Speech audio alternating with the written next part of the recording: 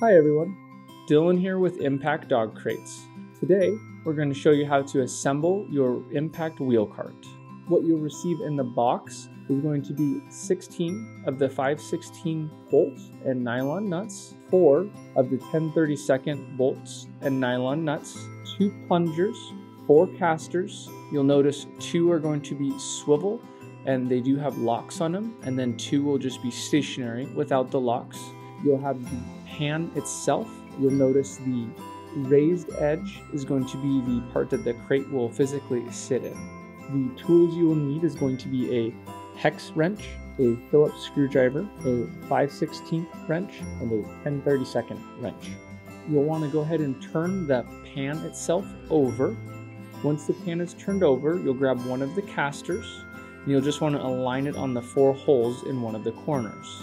From there, you will grab a 5/16 bolt and put it through the bottom of the pan.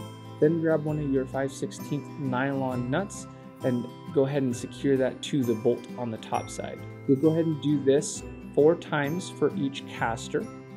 Just be sure you have the 2 stationary casters on one end and the 2 swivel casters on the other end. Once you've completed that, you'll go ahead and turn the wheel cart over, grab your plunger, and then 2 of the 10/32 bolts and nylon nuts. You'll see you want the pin to go into the pan itself. There's dedicated holes specifically for these.